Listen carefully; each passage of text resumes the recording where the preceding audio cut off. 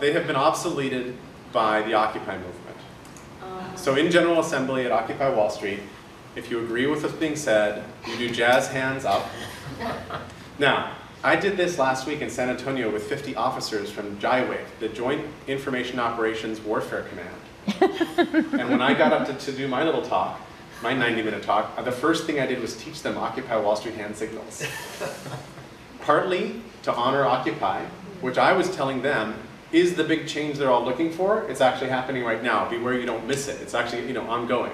But also, it's very funny to see an officer go like this. And for them to see each other this way puts them in a different place. So this means I agree with what's being said. This means I disagree. This means I'm so-so. This means clarifying question. So C in the air is clarifying question, and L is louder, please. And this means blocking. And this is when they're voting and they're trying to decide how to get to consensus. This means I disagree so much with what's being proposed right now that I would leave the group rather than agree to it. And since it's a consensus-based process, which to me is a little troubling, but since it's a consensus-based process they're using, they actually let the blockers say why.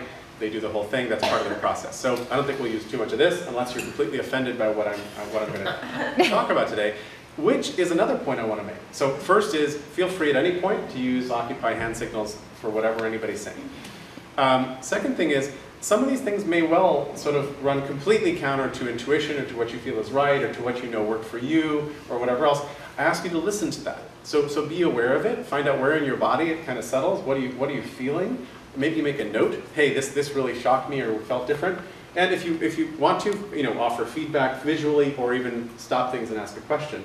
But part of what this process is, part of what the economy is, really turns a lot of things upside down that we take for granted. There's a huge shift going on right now, a rebalancing of society. And only if we think far enough out can we actually land somewhere different from where we are. Otherwise, we wind up doing incremental things all the time. So one of my beliefs is that you have to kind of go up pretty high and see things from a pretty high perspective in order to land far enough away from where you started. Otherwise, you're doing this.